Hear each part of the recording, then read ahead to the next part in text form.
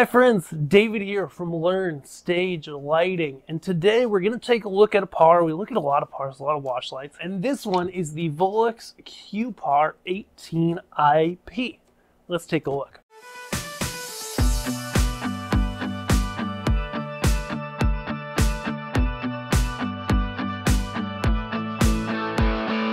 So the CuePar from Volux, their 18IP, it's got a couple things up its sleeve which are really interesting. And the first and foremost is that, just to give you the quick rundown, it is a outdoor rated IP65 hex par, so it's red, green, blue, white, amber, and UV, that is waterproof. IP65, so not typically permanent outdoor stuff, but temporary outdoor stuff it's going to be good for. It's not battery powered, but it is waterproofed, and at the price it comes at, it's honestly, for a good quality fixture, it's the best thing across all the brands that we can find. So let's take a look at it. It's been out for a while. We haven't taken a look at it yet, and we've had one for quite a while. We just haven't shot this video. So a few things that make the CuePar really unique.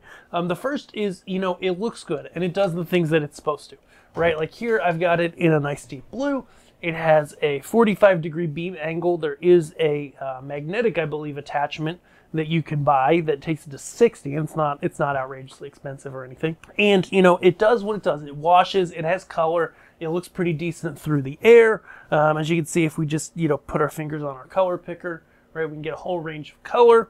If we do go ahead and bring it to full, bring all the emitters to full, red, green, blue, white, amber, and UV, we get actually a pretty okay white. Like, it's a little bit pinkish, but let's just pull the UV out of it. Okay, that cleaned it up a little bit, just minus red a little bit. And we're able to get a nice clean white out of this fixture that, I would feel good about as a front light in some spaces.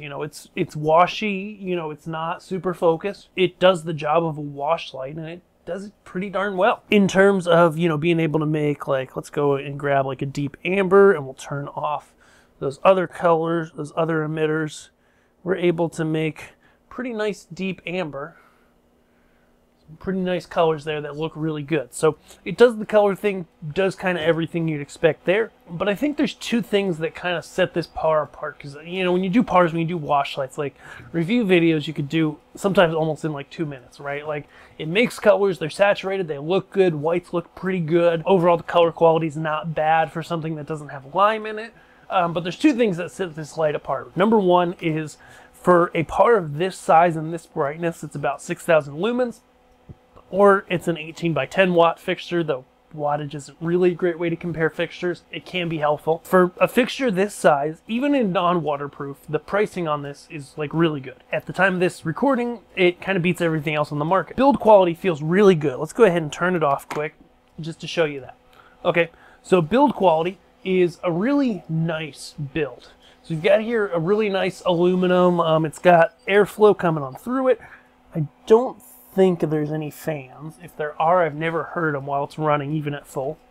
On the back, we have a nice color LCD. It's got, pretty typical menu system in it where you can get to all your stuff, set your address, whatever you need to do. Off to the races. It's got a Gore valve for its waterproofness to let the heat out, to let that pressure out. And then at the bottom, it has plugs, so it has a true 1 in and out, DMX5 pin in and out, with the covers to keep it IP65 rated. But I would argue probably the biggest place that this gets interesting is in the design of the yoke and the foot. So your typical fixtures, from like every brand under the sun for the past, since LED fixtures came out literally, is that you have a split yoke design, right? A split yoke where you have two sides and they hit the ground, and there's kind of two problems with split yoke design, even though they're really common. They're easy to make, they work generally well, especially if you're hanging the lights, but when you do put them on the ground, you have two problems with split yoke designs. Number one is if there isn't a catch on at least one side, the fixture ends up going like this, its legs go like this, and it falls all the way down to whatever the lowest cable is, and then it's kind of resting on the cables and hard to get in the right position. Okay, that's one. Number two is you either have the choice, basically, when you manufacture a split yoke, to make it long enough so that when it's standing up properly, the cables aren't on the ground and causing trouble and making the fixture kind of wobble side to side, or you make it long enough, and then it looks really long. And when you're hanging the fixture, there's a bunch of extra space, and it feels kind of inefficient when you go to put the light in a case. You have a lot of wasted space. It's not ideal either way. What Volux did on this one I really like, so you can probably see it here, and we'll kick up to the top again real quick, is you basically have an all-in-one deal where there's a foot where I can go and I can put a clamp in one of 3 spots. Killer. It's got feet on it. But then there's nothing to split, nothing to spread in order to stand it up, right? It just goes on its base. The cables clear pretty well. Like, they touch the base. They try to get caught in the holes a little bit, but it's not as bad as a typical fixture.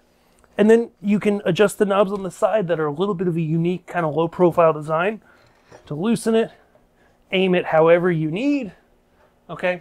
And then go ahead and you're off to the race. In terms of dimming, we forgot to go over dimming. So let's just bring it to our friendly amber here, go back to intensity. It dims pretty nice. So we're just gonna go ahead, give it a slow manual dim down on our console. Where are we at? We're at about 10%. And you see, I mean, like pretty much any LED fixture, you know, at the bottom you see a little bit of steppiness, more so than at the top. But overall, like you can see it on the video, it dims pretty nice, especially for a, I don't want to call it a budget-minded fixture, but when you compare this to other fixtures of a similar brightness and build quality, it really knocks them out of the park. So, I don't want to be too clickbaity, but this is a really great fixture. We've been really happy with them. Our customers have been happy with them. So if you want to check out the Volux CuePar 18 IP, check it out at Orange Stage Lighting Gear. That's where it is. We'd love to help you. We're happy to compare it with other fixtures, give you our opinions, let you know if it's right for you or not. As we always do, the light on this review might not be the perfect fixture for you, but we'll try our best to ask you questions, dive a little deeper, and figure out what is, if you're interested. Or if you just want to quote and you want to buy stuff, hey, we'll do that all day long over at Orange Stage Lighting Gear. Check it out. Thanks so much for watching. See ya.